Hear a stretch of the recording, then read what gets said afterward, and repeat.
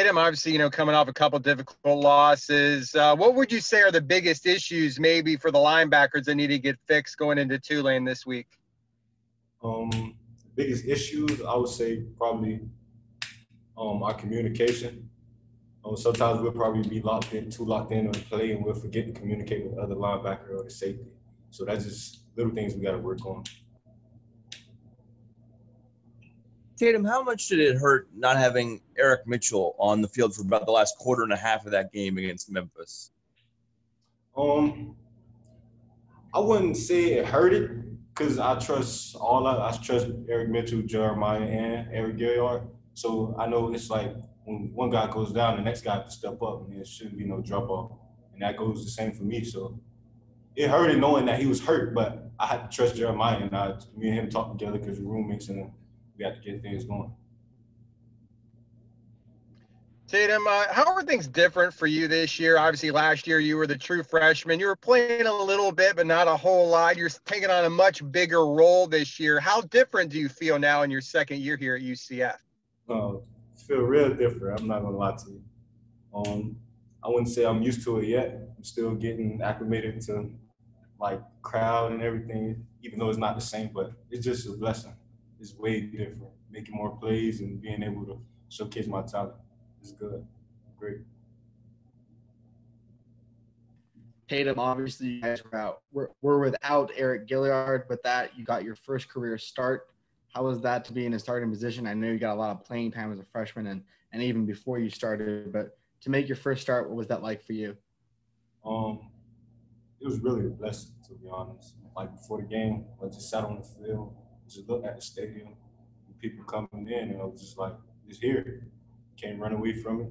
So you gotta do it. It was a blessing. It felt great.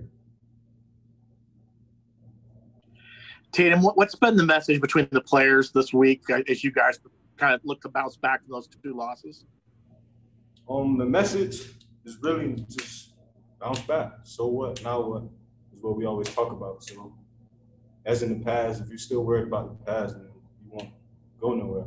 So right now we're on Tulane. We forgot about that. We didn't forget about it, but it still hurt us, but it make our drive a lot more, make us work harder in practice and take things a lot more serious. We know what we got to do, and that's what we work on in practice.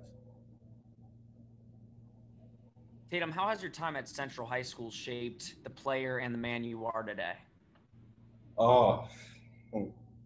At Central High School, it was tough. So we used to have morning workouts just like UCF, hard workouts, track, and the coaches was always tough on us. So when I came here, I already knew, like, I was acclimated to, I already knew how things would go.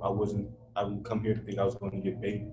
I actually like hard coaching, so it was really the same, to be honest.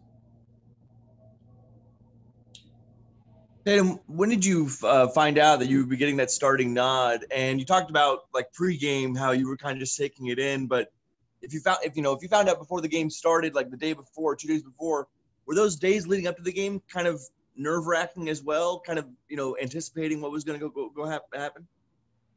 Nah, not really. I found out I was starting like on Tuesday because that was when we start our first year practices. So that's when I found out. So it wasn't really nerve-wracking at all, to be honest. It just get more anxious, like game day. When we leave the hotel, we're on the way to see the stadium. Like, it's here. It's finally just what I dreamed of. So.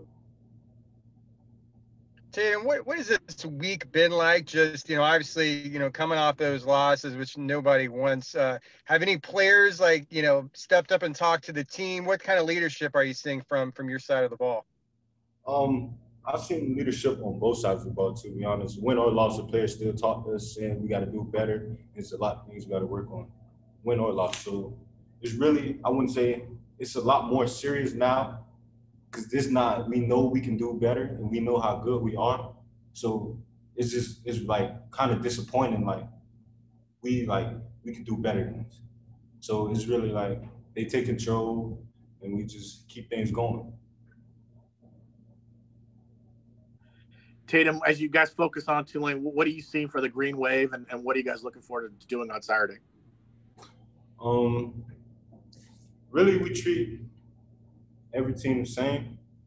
We take every team serious because we know we're going to get every team's best. Everybody wants to beat UCF. So we're just going in with the mindset that we got to do better. We got to keep our foot on their neck. So this first half, we always start off, I wouldn't say great, but we always start off good. In the second half, we just kind of take it down. So now that we know we have to keep it on their neck the whole game, that's what we got to do now. So.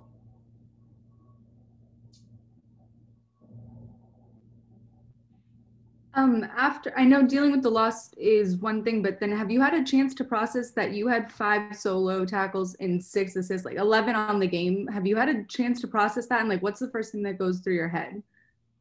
No, I really haven't thought about that yet. I'm not gonna lie to you.